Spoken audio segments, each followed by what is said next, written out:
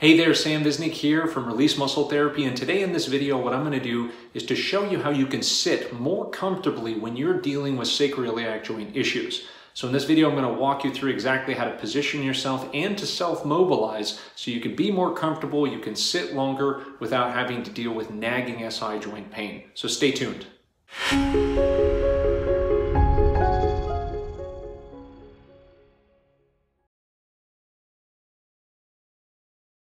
Okay, in this exercise, I'm going to show you how to do a hip shifting maneuver with a ball between your knees. This is distinctly different from laying on your back doing a hip shift when your hips and knees are at 90 degrees, or laying on your side or laying on your hook lying position. The reason why is because the hips are in different angles, and also as we get upright, we have our anti-gravitational muscles activated, which changes the recruitment of the muscles in this pattern. So we need to teach our nervous system how to do these movements in different positions for full integration. So in the seated position, and this is something that's great to do throughout the day, by the way, you're going to find a chair that approximately hips are level with the knees, if not slightly higher, because that'll allow good, efficient hip shifting. You don't want to pick something where the knees are too high for the hips. You're going to get jammed up. You're going to be rocking yourself back. It's going to be hard to move.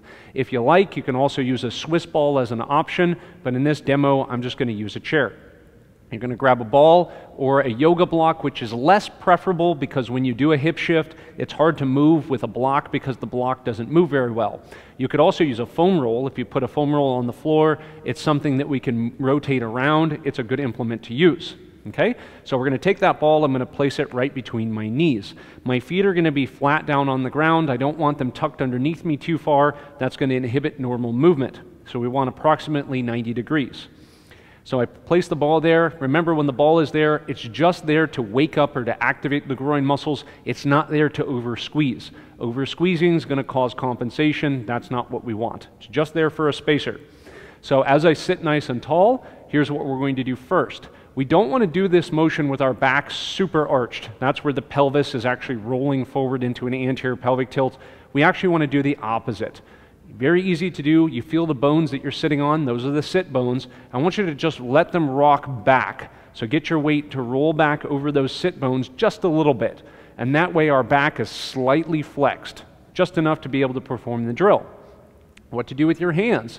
Easiest thing to do with them is to place your hands on top of the sides of the chair. Okay? So with my feet flat on the ground, now I can start to do my hip shifting movement. Okay? Now, what we're going to do is we're going to just grab onto that ball, keeping the feet flat. I'm going to draw my knee and my hip back on my left side while simultaneously poking forward my right knee and my right hip. This is what it's going to look like. It's going to shift me just like that. Now, there are a couple of key features here that are important.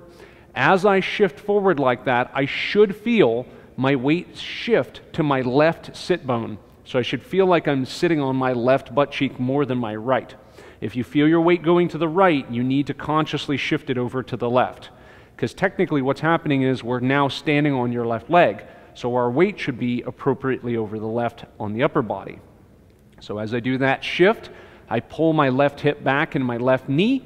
Right hip and right knee is going forward. My feet stay flat on the ground.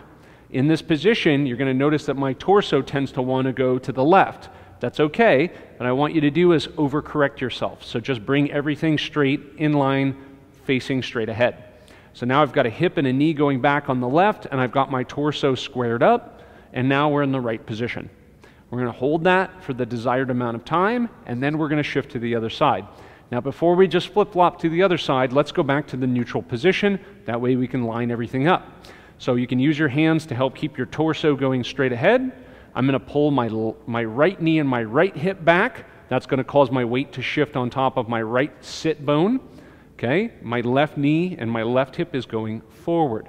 My torso aligned, going straight ahead.